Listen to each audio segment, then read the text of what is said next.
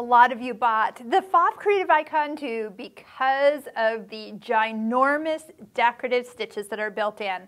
Pfaff has always been known for their decorative stitches that are ginormous. I'm going to show you some of the bigger ones that are built into this machine and some of the tricks to be aware of when you start to sew them.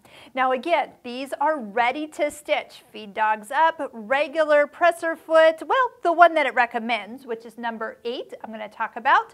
And you can just stitch out rows of these. We're also going to talk about a little stabilizer.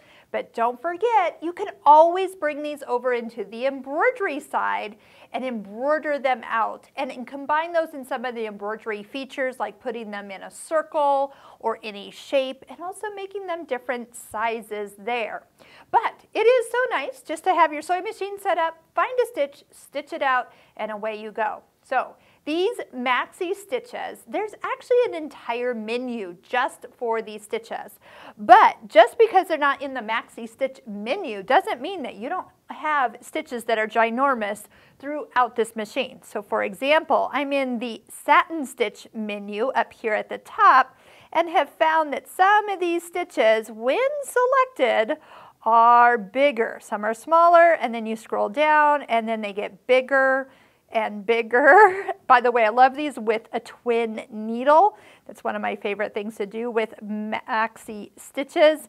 But you gotta stitch them out and really see how pretty they are. Now, if you can't see them just because of this being in the way or this being open, remember you can always touch the stitch menu button, collapse that area, and you can see it right down the middle. But sometimes I'm looking for a specific stitch, maybe which one was it that I was looking for? So this is in my way. Remember, if you touch any of the 4 little vertical hash marks, you can move that box out of the way. So sometimes I'll do something like this because then I can see those stitches just like this as I touch them. So where are those Maxi Stitches? You're going to find them in the number 5 decorative stitch menu, and number 5.4, these are the ones you're kind of seeing over here. Now I remember as I started stitching them out and as I picked them, a few times I didn't realize how long one repeat was.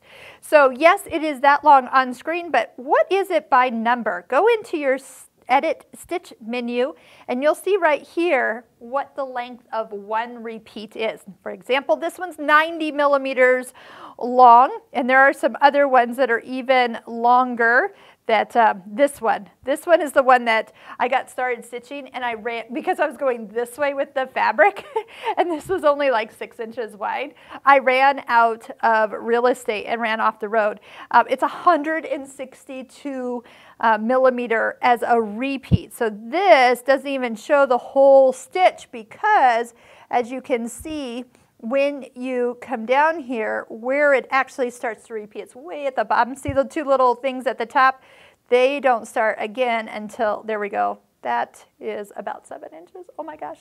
So I quickly realized I had to be a little bit more observant with the stitch I was picking and where I was putting it. And that's why it had to go vertical on my stitch book here. Remember, this is your stitch book. If it goes sideways or doesn't fit exactly where it was, it's all about stitching them out and seeing how pretty they look once you are stitching them. Okay, so as you have one of these up, one of the things that we should take a look at is number 1, the foot recommendation, number 8. So number 8 is not a dual feed foot, so make sure your dual feed is not engaged. It is very similar to your 2A foot, but it is bigger yet.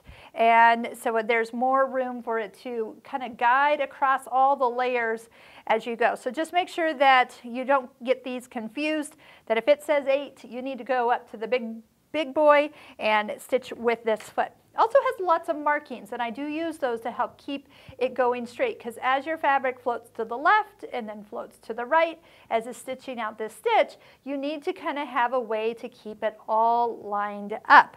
So that foot is ideal. Sometimes I do draw some lines on my fabric, or if I'm following along, I can kind of guide the fabric here along some of the markings on the throat plate once we start stitching. But definitely take a look of how to stitch these out, and I'm going to give you a quick little preview of what it looks like to see these stitched out in action. Stabilizer. Make sure you have enough stabilizer. I like a nice kind of crisp tearaway.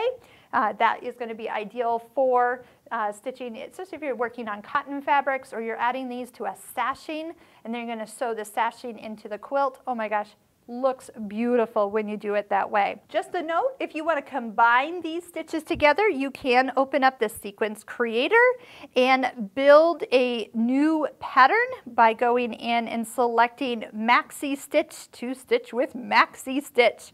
So if I go in, I'm going to do 4.5, and if I was to hook up stitch number 3 and stitch number 6, you can see what they look like all lined up, ready to stitch. How they're going to connect. You might look at which ones connect at the same spot so they don't have like a little jig in the middle.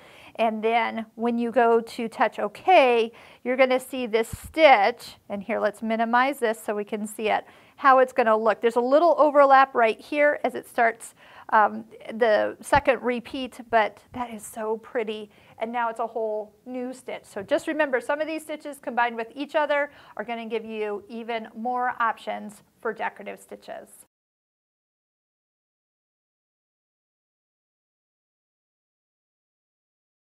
So the key for successful maxi stitches is, number one, some type of visual guide. I'm going to just visually keep my eye paralleled from the foot to the edge of the fabric. I'm also not holding or resisting this. If anything, I'm just barely like holding this up. And if I see that it's kind of moving off to this, off where it's parallel, I'm going to just so slightly just adjust it with my fingers and keep that going straight. So you don't want to ever like resist or push. Just go ahead and keep it within the, maybe the line you're stitching it on, and you can definitely see how easy it is to keep it going. I do know that the key is your stabilizer, having the right stabilizer, and then also just some type of visual guide. I cannot sew straight without something to watch, so that is something that doesn't get better just because you're making stitches that go side to side. But I'm going to just go ahead. You did notice that I used the start-stop button to start, and then again, if you need to slow your machine down over on the side, you can touch and slide that down.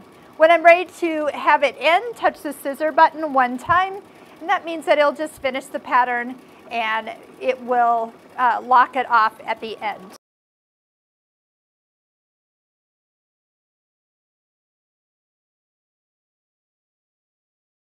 If you're looking for more ways to use your decorative stitches on the sewing side of your machine, I highly recommend that you take a look at our Stitching Cosmos online course, where we use exclusively all sewing techniques, all decorative stitches. You're going to be pretty much required to sew out your stitch book so you can really be able to use every stitch that's in your machine right at your fingertips. So we'll have links below this YouTube video where you can check that out.